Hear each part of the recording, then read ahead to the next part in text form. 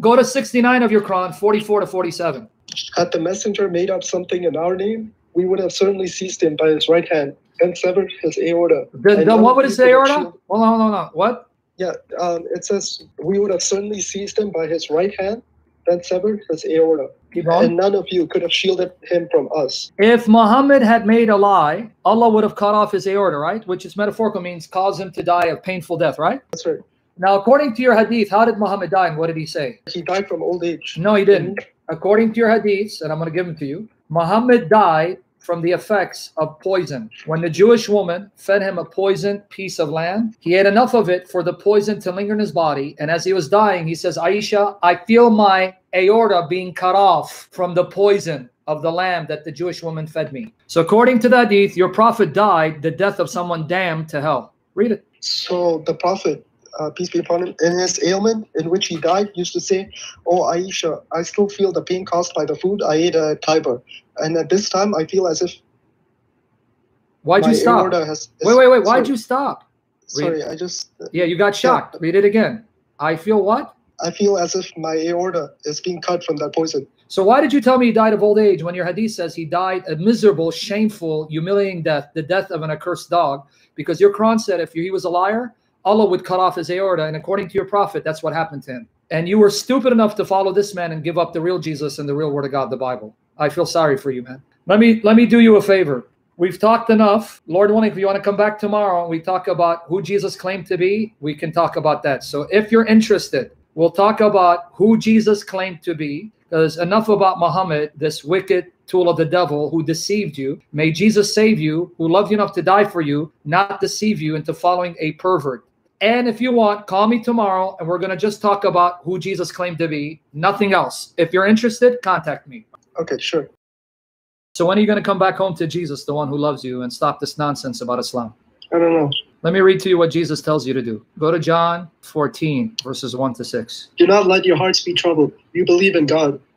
Believe also in me. My Father's house has many rooms. If that were not so, would I have told you that I am going there to prepare a place for you?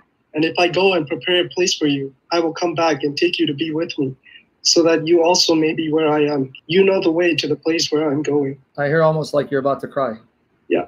Good, because Jesus is speaking to your heart. See what he said to you, young man? He goes, I go to prepare a place for you, and you know the way to where I'm going. And I promise you, I'll come back to you and take you to myself. And then I want you to read 5 and 6. Thomas said to him, Lord, we don't know where you are going, so how can we know the way? Jesus answered, I am the way and the truth and the life. No one comes to the Father except through me. Hallelujah. Now what he's telling you is, you don't need to guess what the way is. I am the way, son, to bring you home to your Father. I am the one who's preparing a mansion with your name on it. I am the one who will take you to be with me. And where I am, you will be, and I dwell in the presence of my Father, and you will be there with my Father. He's telling you, come home. You've been too far away from me. You've been lost in this world. Satan has tried to deceive you. But I'm greater than Satan, and I love you more than you can imagine. And I have a home with your name written that I purchased by my blood. And I love you, son. Come home. Come home to your Father. I want you to read John 14, verses 18 to 19. I will not leave you as orphans. I will come to you. Before long, the world will not see me anymore, but you will see me. Because I live, you also will live. Did you see his promise? He's saying to you, not just to his disciples, he's saying to you, son, I will not leave you an orphan. I won't leave you alone. I promise I'll come to you. And on that day, you will know that I live. And because I live, you will live also.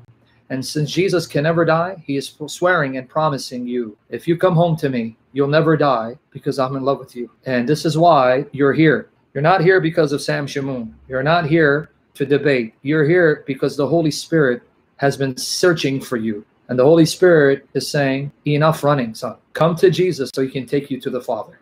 Because the Father aches for you and desires to have you in his bosom. So I want you to read now John 17, 23 to 24. I in them and you in me, so that they may be brought up to complete unity. Then the world will know that you sent me and have loved them even as you have loved me. Father, I want those you have given me to be with me where I am and to see my glory, the glory you have given me, because you loved me before the creation of the world. Now I want you to see what Jesus just said to the Father. I want you to see in 23, Jesus says, anyone who believes the message of the apostles, they will then be in me and I in them, and the Father in me. And then he says, through their perfect union with you and me, Father, the world will know that you love them even as you love me. You see that in 23? Yes. Okay, you know what that means, James? It means if you're in Jesus Christ, you know how much the Father loves you? He loves you just as much as he loves Jesus, because that's what Jesus wants. Father, I want James, when he comes to believe in me and he comes to trust in me, I want James to know you love and adore him as much as you love and adore me. And because of that, you love him just as much as you love me. He'll be with me where I am. And where I am, I'm in your presence, Father. So James will be here with you and me in your presence forever. Muhammad and his God cannot give you that, but Jesus can.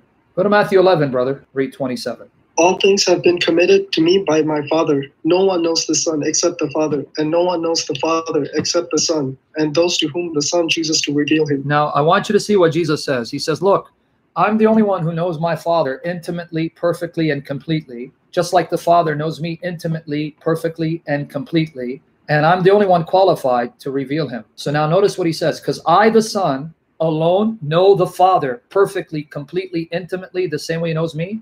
You need to come to me, the Son, to know who God is. You can't go to someone else. So then now notice what he says to you in 28.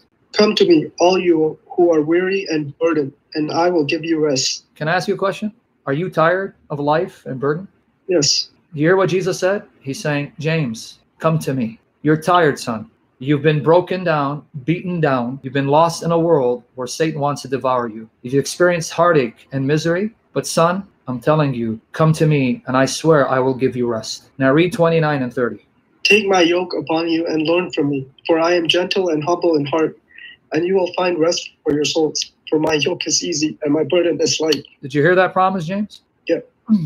He's saying to you, James, I won't burden you. I won't crush you. I won't humiliate you. I won't reject you. I won't make you feel worthless. I promise you, James, I'll walk with you and I will carry your burdens with you because I'm gentle and humble and I'm full of love for you. But will you come to me? Muhammad can't promise you that. Allah can't promise you that. But Jesus says, I can. I'm going to give you a few more verses and then we'll wrap it up because I want you to now just focus and cry out to Jesus. You cried out to Allah.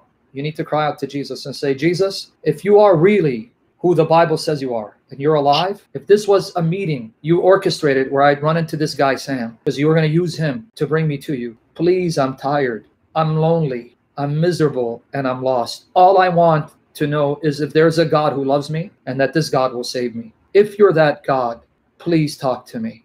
I'm willing to accept you for who you are. I'm willing to do all that you say if you really are who the Bible says you are. Please, Jesus. The Bible says, though my father and mother abandon me, the Lord will take me to himself. If you're that Lord, then please receive me because I'm tired, Son of God.